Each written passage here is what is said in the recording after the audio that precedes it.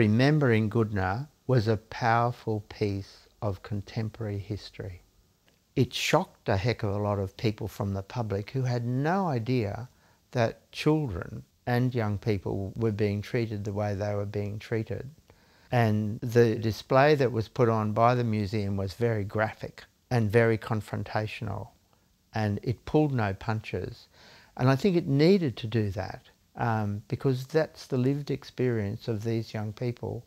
And I think that that was really, really important, that they'd been taken seriously and that a fuss had been made of them and that they were believed in what they had to say, and it was being displayed respectfully and publicly.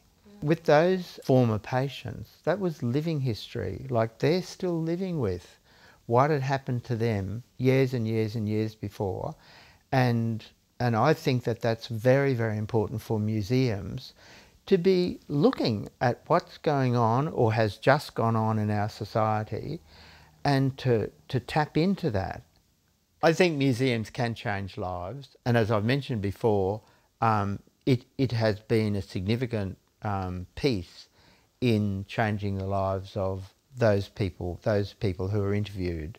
And then for it to be displayed and their voice to be heard was a very significant step in them saying, well, I must be an okay person, you know, I must be okay, yeah.